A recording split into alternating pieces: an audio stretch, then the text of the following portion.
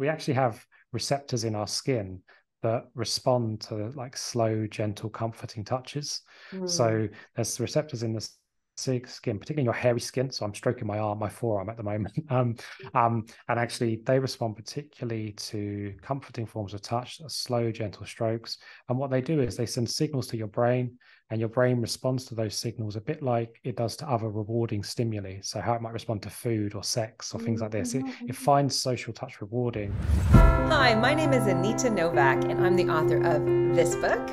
Welcome to Season 12 of Purposeful Empathy, a show that is dedicated to amplifying the voices of people from across the globe who understand that the world needs more empathy and are doing something about it. Thanks for watching. Enjoy the show. Welcome to a new episode of Purposeful Empathy. Today, I am joined by Dr. Michael Banissy, who is a professor and head of psychological science at the University of Bristol. He has worked as a neuroscientist for more than a decade and is an expert in social interactions and relationships, studying affection, communication, empathy, sleep, and touch. For his outstanding contributions to psychological research, Michael has received awards from the British Psychological Society and the European Society of Cognitive Psychology. His latest book explores how to enhance our levels of touch for a healthier and happier life. In the US, his book is called Touch Matters: Handshakes, Hugs, and the New Science on How Touch Can Enhance Your Well-Being. And back home in the UK, it's called When We Touch. Welcome to the show, Michael. Hi, thanks very much for having me. It's a pleasure to be here with you. I just discovered in the pre-call that you were asked to write a book about empathy, but instead you took a pass on that one to write the book about touch, and I'm happy because I'm the author on empathy.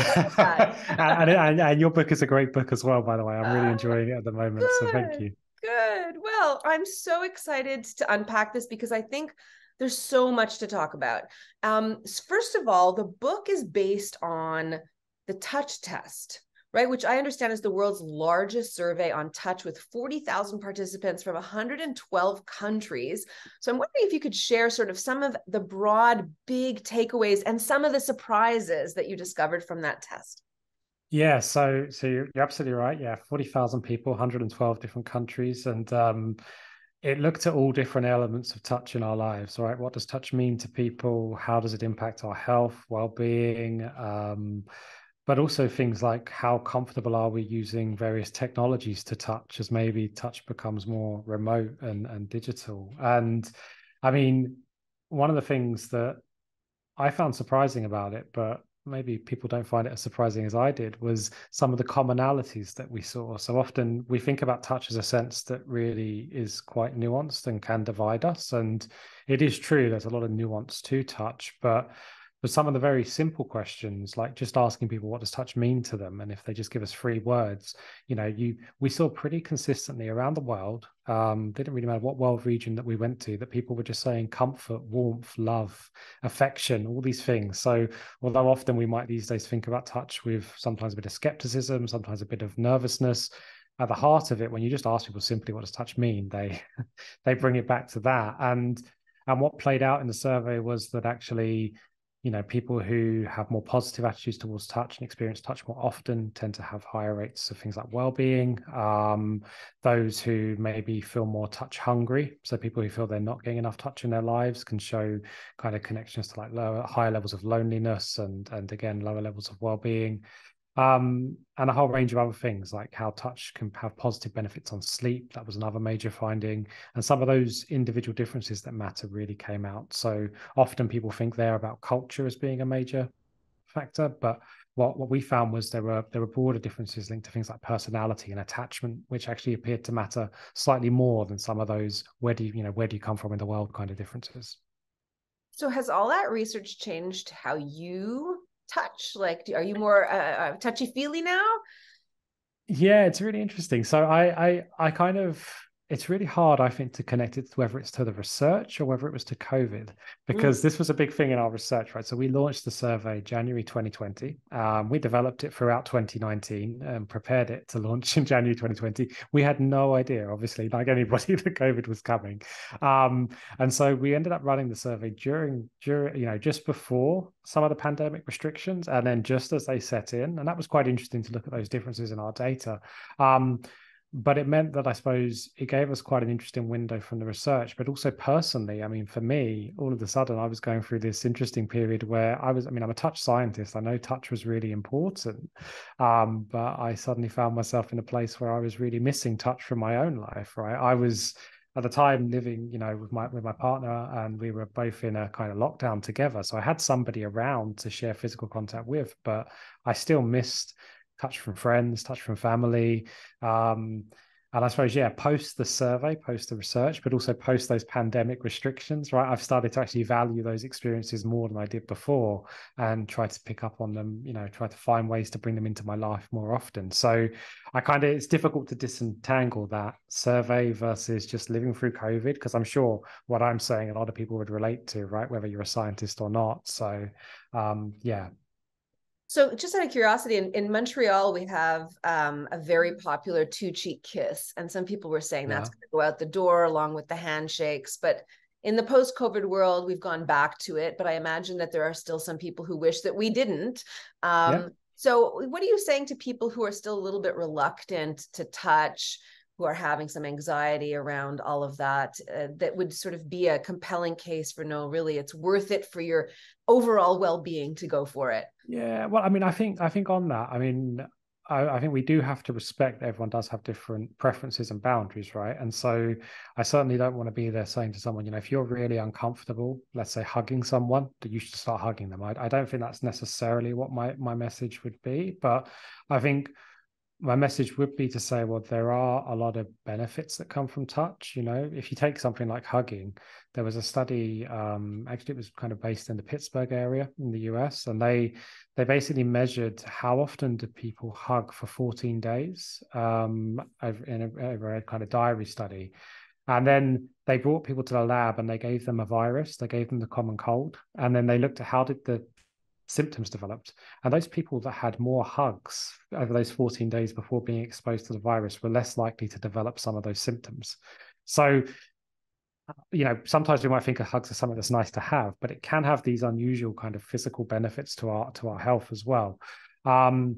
And there's other ways touch can be really important as well. We've mentioned loneliness. It can impact things like, our general stress levels. So there's lots of benefits. But of course, if you're not someone that enjoys a hug from somebody else, maybe there's other ways you could bring those benefits into your life. And one way, actually, there are now studies looking at how just engaging in self-soothing touch, so like hugging yourself, can bring some of these benefits. That can lower your stress levels. That can make you feel more positive in different settings. Or maybe a diversity of other types of tactile experience, so hand holding can carry benefits, massage can carry benefits. It's not just all one type. That's one of the nice things about touch, is you can get benefits from a diversity of ranges. And I suppose lastly, but by no means least, we also should recognize there will be some times when people, even despite that, there's just no touch that's really they feel comfortable with or that they like. And in that context, I think that is okay, because you can still get benefits through sharing compassion and sharing care in other ways, right? So, simple displays of affectionate support to you or to somebody else, whether that's writing them a note, whether that's giving them a hug, these things can be beneficial for you and the person you're giving them to. So there's other ways you can draw it in. It doesn't all have to be touch. So that's something we have to keep in mind. Now, okay, of course, that respects sort of personal boundaries for adults who understand their own, preferences. I wonder what you would say about children and the importance of touch for babies. I know I've read that, babies are healthier with the more touch they have. Attachment therapy, is it, or attachment theory? I'm curious to hear what you have to say. There's a memory that's coming to mind of one of our prime ministers, who I didn't have a fondness for, shook his son's hand before the son went to school, and it was like, what, so I'm just curious to know. So again, I mean, touch in the early years is really important, and it's actually right throughout our lives. Those kind of, I suppose, what we might think about as affectionate and caring forms of touch, actually we respond to those right the way through until our 90s. So although our discrimination of touch, like our ability to find differences in how something feels, that might just decline as we age, but affectionate, comforting touch, it's there right from birth, right the way through to the very end. And as you say, in very young infants, it's been shown that, particularly in premature infants, actually, so if they're born premature and they receive things like moderate pressure massage or kind of comforting forms of touch, they're more likely to gain more weight more quickly. They're often more likely to leave hospital early, potentially as a consequence of that. Parents benefit too. There's work now showing that if you get parents to, or caregivers to, engage in skin-to-skin contact with their infants early on, both mothers, fathers, been shown to have less anxiety, lower levels of depression and things like that. So it's a kind of reciprocal benefit that can certainly play out and be there. So it's a very important cue from very early on, and does shape relationships as we grow in different capacities. And I think your work is sort of part of a larger discourse. Like, I understand that the UK is the first country on the planet to have appointed a minister of loneliness a few years ago.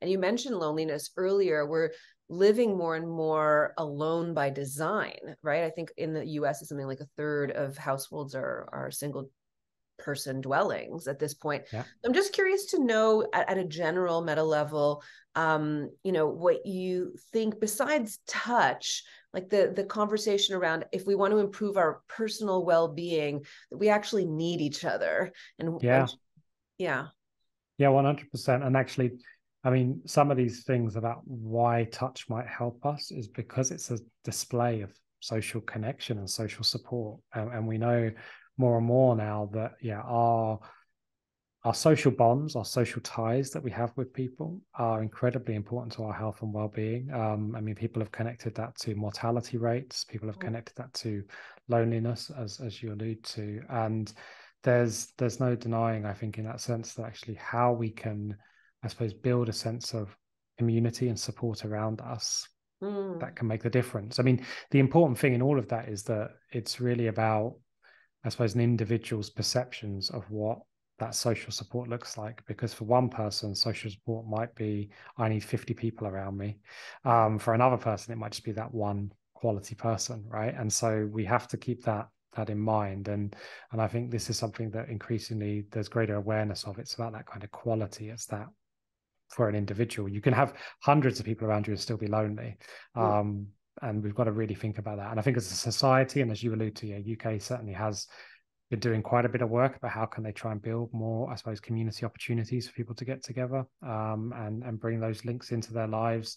I think that awareness is growing. I mean, I think also it was the US Surgeon General, it was around a month ago, just spoke about loneliness as a major issue there. So we are seeing that, and it's a critical thing. And going back to touch, I mean, for me, I think touch is really important in that because, and I kind of describe it this way a bit in the book, for me, touch is a bit like a social glue. It's a sense that really does bring us together. We actually have receptors in our skin that respond to like slow, gentle, comforting touches. So there's receptors in the skin, particularly in your hairy skin. So I'm stroking my forearm at the moment. And actually they respond particularly to comforting forms of touch, slow, gentle strokes. And what they do is they send signals to your brain, and your brain responds to those signals a bit like it does to other rewarding stimuli. So how it might respond to food or sex or things like this. It finds social touch rewarding. And it also is thought to contribute to the release of hormones that can relax us, bring us to a state of rest, but also build bonds and build a sense of trust between us. And this is why touch can be such an important part of that process.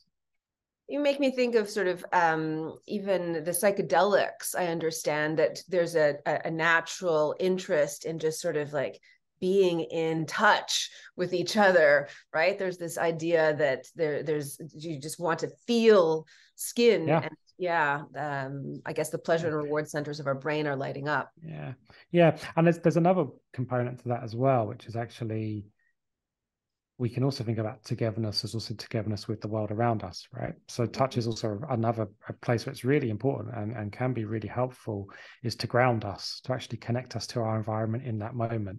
And one of the things people often talk about is actually, for instance, touch in, if you don't have touch in your life, you might find substitutes for it by doing things like gardening and stuff like this, because you're physically touching and connecting, and it's bringing you in. And that actually is often connected back to things like mindfulness. And often when we think about mindfulness, people tend to connotate mindfulness with meditation, but of course it's not quite the same thing, right? Mindfulness is about that awareness of your body in that moment, being aware of the particular state around you.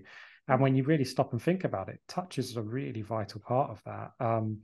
And this links us a bit more back into technology as well, because now as we start to build, I don't know, virtual environments where we want people to feel present or mindful or within it, what people are realizing is to make that happen, you've got to get the haptics, you've got to get the tactile component right, above and beyond things like vision and sound. Because, you know, when you're engaging in anything, even now sitting talking to you on the phone, my feet are pressing on the floor, right? There's all these dynamics that are giving me feedback. And if that feedback suddenly disappears, it's amazing how much it can jar our perception of the world and what the world actually means to us.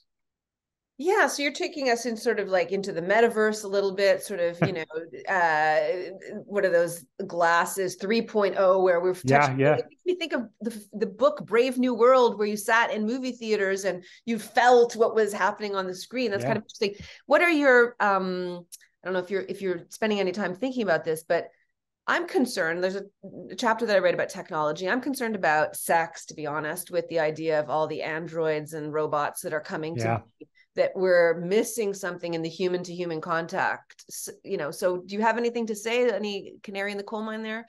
Yeah. I mean, I think it's a really interesting question. I think sex is a good example.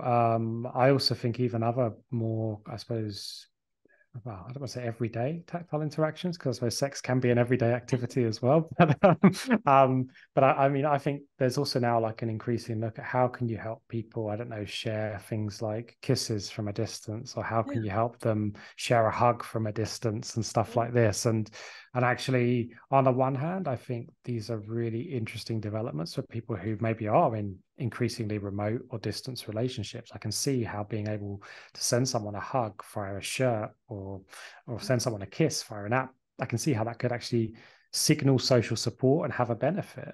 But at the same time, will it have that same benefit as the physical experience? That's something we just don't know. There's no real data on that. No one's done that comparison. And given that, you know, when we talk about touch and we talk about that idea that we have receptors that respond and release those hormones when we physically have somebody touching us, it's kind of slightly harder to see that playing out fully. Like, is that really fully going to be captured by the tech? And that's something that we're now looking at in our own research. We're trying to do comparisons between what if you're getting a remote hug versus an actual physical hug?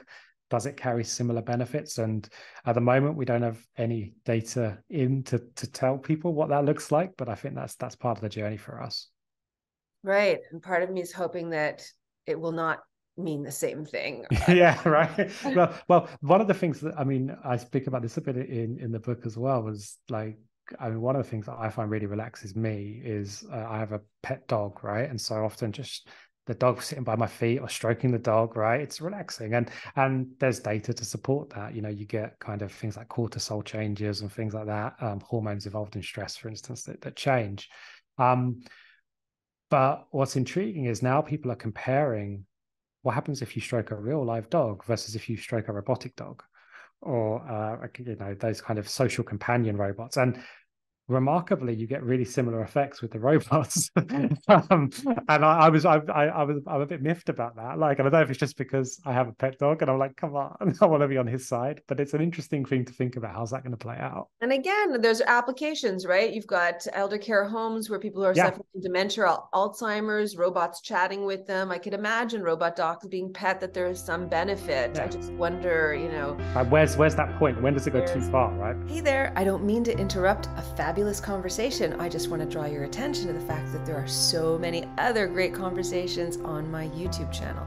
Over 120 episodes with already 25,000 views, completely organic. Thanks to you, my listeners, viewers, watchers. Please subscribe. The world needs more empathy, and you have a role to play. I want to ask you a last question about touch before we get into empathy, because there's a lot of things to talk about when it comes to empathy and your research as well.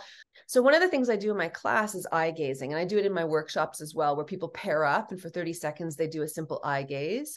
The only rule is no talking and no staring competition.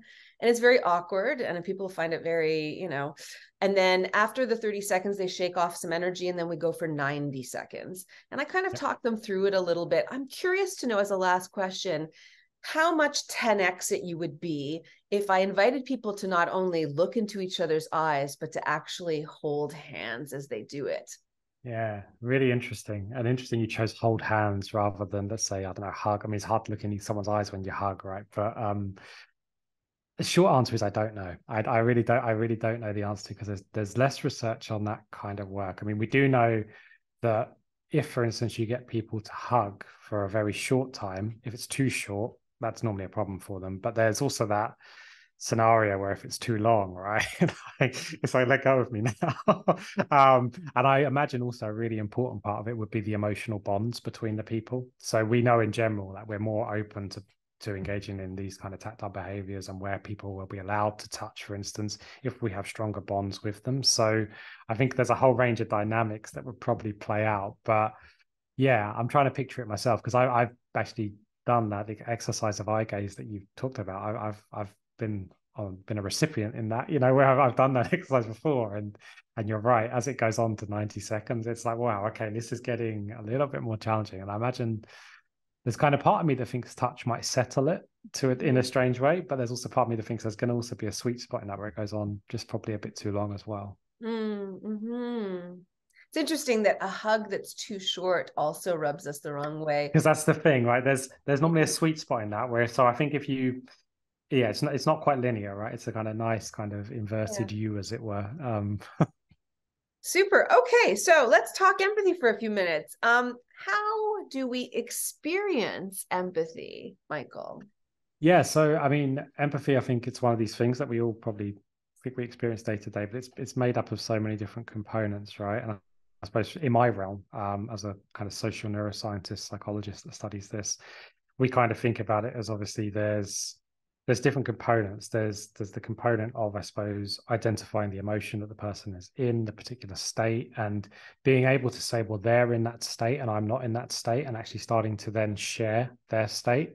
So, that kind of ability of sharing what they're feeling. And often this is connected to brain regions that are involved. I suppose we tend to recruit similar brain regions as when we experience that state ourselves.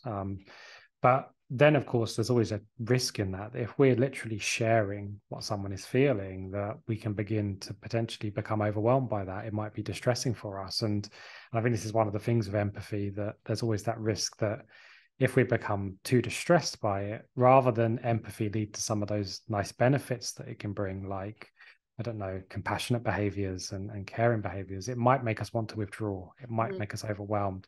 And so it's not only about sharing what someone's feeling, but it's also about being able to regulate that, right? It's being able to switch our focus between the self and somebody else and actually say, right, I'm going to stop focusing on you now and actually focus a bit more on me, or focus on a different component, or I'm going to find an outlet so that experience where I'm sharing doesn't become overwhelming. Maybe I'm going to think about how you can help yourself here so I can find those outlets to start helping you in that journey.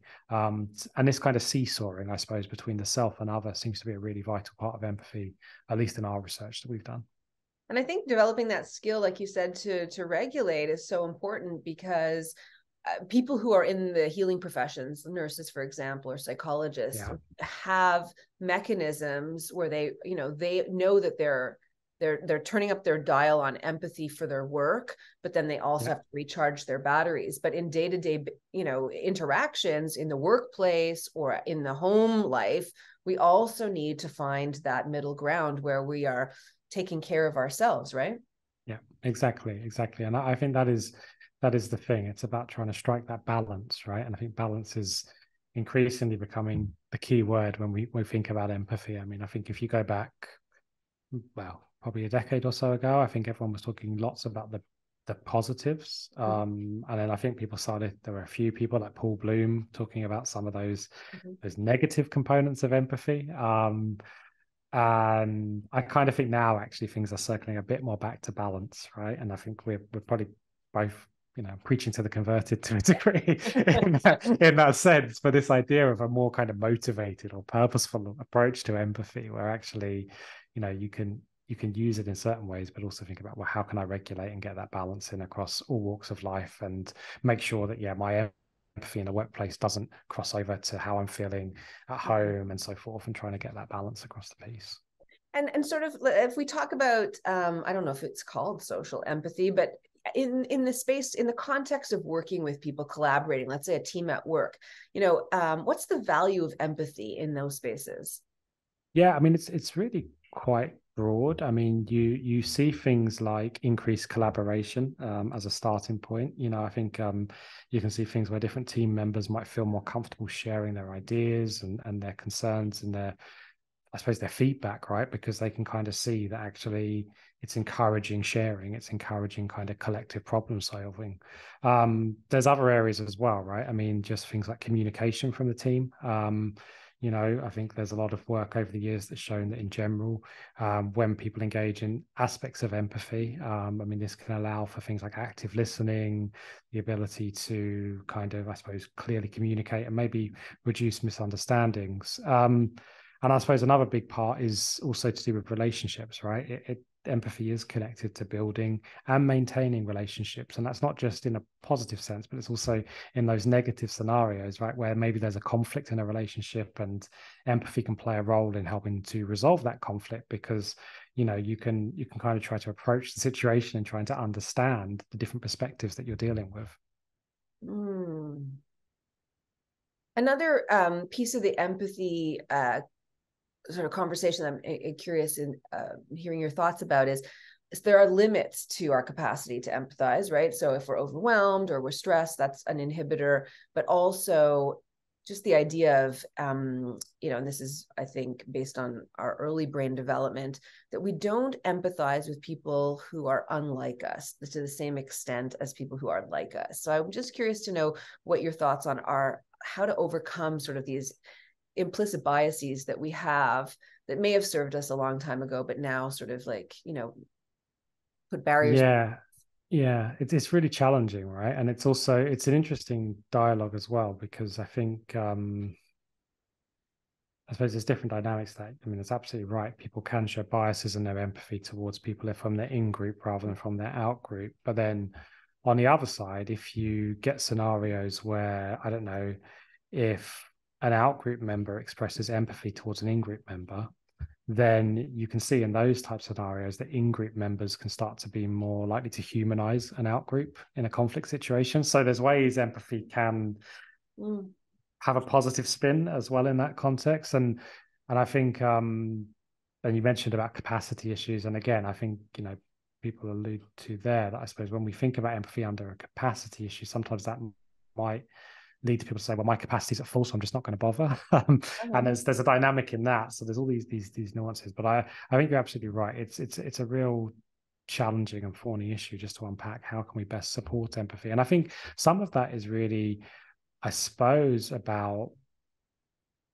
I think it's important to make people aware of the fact that, empathy is a skill that can be trained and can be regulated. And so although, yes, there are capacity components to empathy, we can choose to work with that. And we can also think about, I suppose it's kind of top level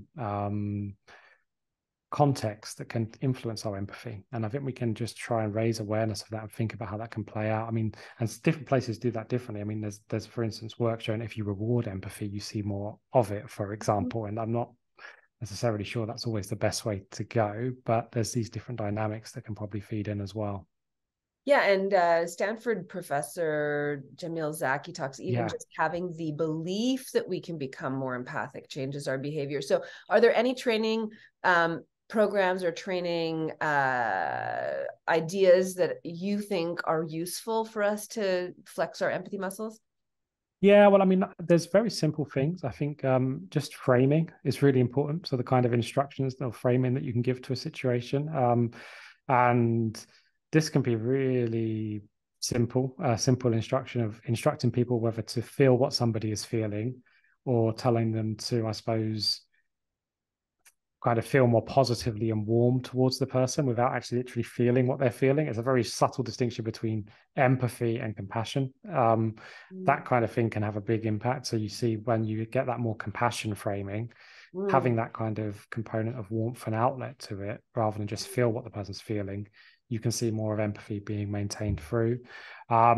We've done work ourselves about just regulating or training people's ability to switch their focus between the self and somebody else. So we get people just to do this offline for let's say 30 minutes or so. And we actually see that provides benefits to people's empathy even 24 hours later. So in a short-term hit, you can train components of those skills. And there is, of course, work as well around things like meditation and different meditation techniques. And again, a lot of those do think about, well, it's how you're framing things, how you're bringing in things like kind of compassion meditation, loving kindness meditation. So I think these different dynamics can probably play different roles. And I, also kind of do take that point, which, as you say, so Jamil Zaki has made before, right? That just getting people aware that actually empathy can be a choice and there are ways you can do it, can just give you, I guess, it's that sense of autonomy and control over the process. And if you can then give people skills and tools, and keep in mind those skills and tools can also sometimes be, I suppose, even more everyday type activities, like just explaining to people how being careful how you regulate your sleep will obviously have a big impact on your capacity to regulate your interpersonal emotions to somebody the following day. And all of these kind of dynamics, which all place empathy a bit more under our control, of thinking, well, okay, that's something I can think about there in that space. Or I'm going to make sure I take the time for myself just to actually offset at the end of the day. And maybe that's, I want to write my thoughts down on paper. Maybe that's, I want to go for a run. Maybe that's whatever that looks like for you. But actually saying that's an okay, perfectly healthy, suitable way to say, I've been a bit overwhelmed by this and I'm letting an outlet out so I can then regulate my empathy. All these kind of things, I think, give people a bit of a toolkit that comes together. Emotional hygiene in general. Yeah. Beautiful word for it. Well, Michael, I want to ask one final question. It's the last question of every podcast that I ask my guests. If you can think of a time in your life when you were on a receiving end of empathy and what that meant for you. Yeah, I mean, gosh, there's so many that come to mind actually, but I think particularly, I mean, I think probably I'll go back to pandemic components for me, and actually that component of, I guess like lots of people, we sadly lost people during the pandemic, but we weren't able to actually be with each other at the end of that. And actually just still having the empathy and the support of friends and family around you who could send those kind of compassionate messages and those caring messages. I mean, those were lasting things to carry you through in a particularly challenging time, right? And that, even though that was remote, and I do worry sometimes about whether we can really have those same levels of social connection and empathy and support remotely, it just is something that I think was, for me at least, a very personally powerful experience that carried forward. Well, it sounds like you lost somebody special, and I'm so sorry for that loss. But I'm glad you were surrounded by people who did reach out. Exactly. Yeah, for sure. And that's a choice that people make, which is why I always put the emphasis on the purposeful empathy, that we can choose to be more empathic. And exactly, right. If we do, the benefits go both ways, the person on the receiving end, but then also, as you've talked about through all the touch research you've done, there are a lot of healthy benefits that we accrue. Yeah, absolutely. And I think that is the thing. I mean, in general, it's well known that sharing affection and social support to others, whether that's touch, whether that's empathy, compassionate behaviors, these things, often giving them, carry very similar benefits to our physical and mental health as receiving them. And I think that's something we can, very helpful to be aware of, because, especially when we talk about empathy at a capacity or something that might tire us, but the fact that actually giving empathy, being compassionate, can bring those benefits. Exactly. Is a sign why we might want to think about it too. Well, thank you for all the work that you do. It's been a lovely conversation. I'm so grateful for the time that you made to share with us, the community here. Thanks, Michael, and thank you all for watching and listening. We'll see you next week. Thank you so much for watching an episode of Purposeful Empathy. If you enjoyed this conversation, subscribe to the channel and also consider picking up your copy of Purposeful Empathy. It's an invitation to dial up empathy in your life.